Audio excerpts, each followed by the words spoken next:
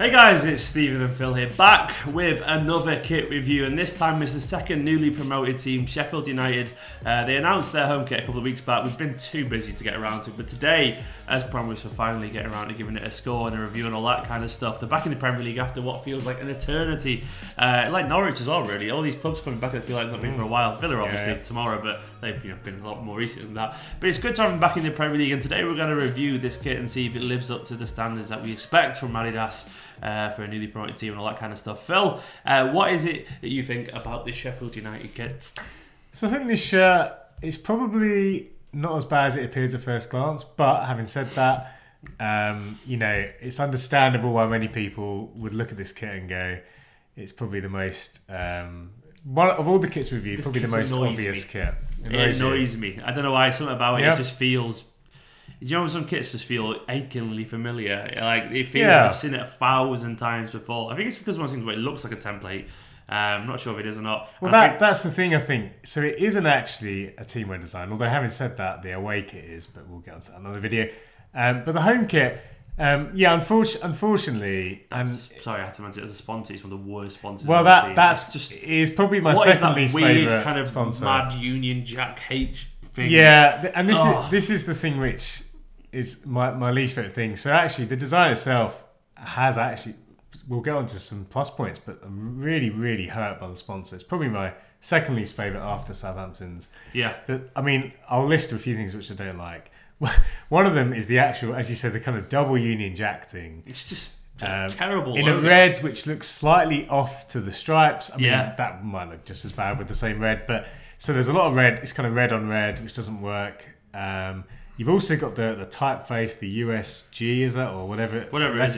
It's naff. Very terrible typeface, along with the Union Jack, and then some writing underneath it, and it looks like they're on the sleeve sponsor as well. So, personally, I'm not a fan of. I mean, sleeve sponsors, we could talk about that another time, but I don't really like the idea of having that twice. It looks like a really bad sort of.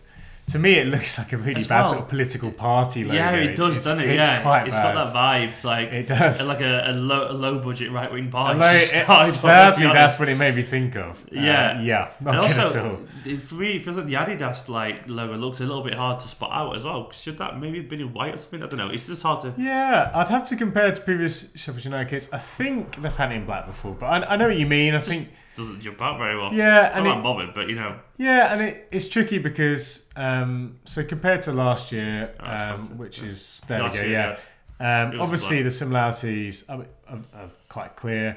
They've got red sleeves. I'd have to compare. I think it looks better with red sleeves as opposed to the white sleeves. Reminds me a bit of our video we did on Bournemouth where we were comparing like kind of red or black sleeves. So. A very small thing, but personally I kind of prefer the red sleeves. I'd have to check if that's a common thing or whether white is more common for Sheffield United. Yeah. You know, at the very least, they've got things like the placement of the crest and the Adidas logo right, which is good. Yeah. One thing I don't particularly like, I feel like with the cuffs, you've got a kind of an interesting little black trim. But that's weird, isn't it, that little trim? Yeah, well, to me, if you're not going to do it on the collar, it sort of looks a little bit unbalanced. Having said that, on the back, though, actually, they do have a bit of black at the top. So maybe that's what they're thinking. It's not a bad kit, this. It's just got, it's like one of those things where it just feels very teamwear, doesn't it? Yeah. It just feels like a bit of teamwear. It's like, I mean, technically, a sponsor, it's an okay kit. It's just... Well, the other small... I'm going to mention a small positive. I feel like I've been more positive than I expected to be, but they at least have tried, and it's not quite... They haven't managed to do full stripes on the back. But they've at least got half stripes or quarter stripes. And it's a small thing, but last year it was plain red. Is this better than that? I think it is. It's obviously the bare minimum they could do if they're going to do stripes on the back of the shirt. Yeah.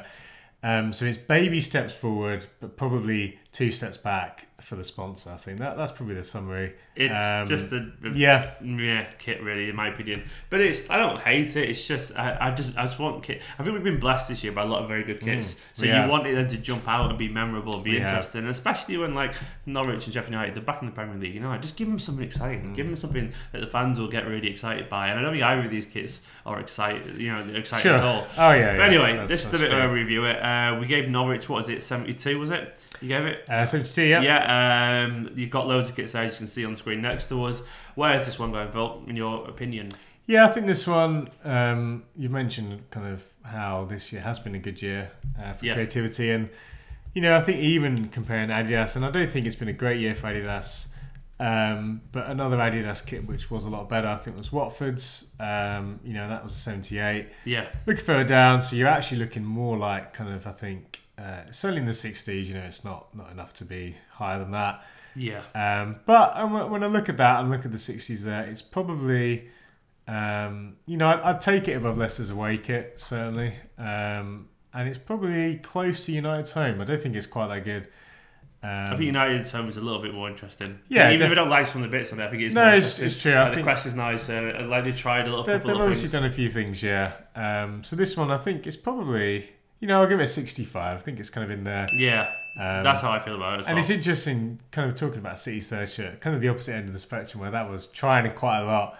Wasn't to my taste, but actually, it says a lot, actually, that, this shirt is kind of similar rating in my view, but for a completely different reason. Yeah. And that's the thing with shirts, It's funny, if you asked a random person to rate his list, it'd be totally different. It would, yeah, and that's kind of that's part of the beauty of these videos. Indeed. Guys, that is our rating for the Sheffield United home kit for 2019-20. Did you agree with that score? Let us know in the comments below as ever. Go and check out yesterday's video, which was the Norwich City home kit. Tomorrow, or at least next anyway, if it's not tomorrow, will be Aston Villa's triumphant return to the Premier League with a very interesting home kit as well, which I think Phil isn't a fan of, from what I can remember. But we'll see anyway on the video. Guys, subscribe if you're new to FOOTY.COM. This is Phil. I've got names mixed up then.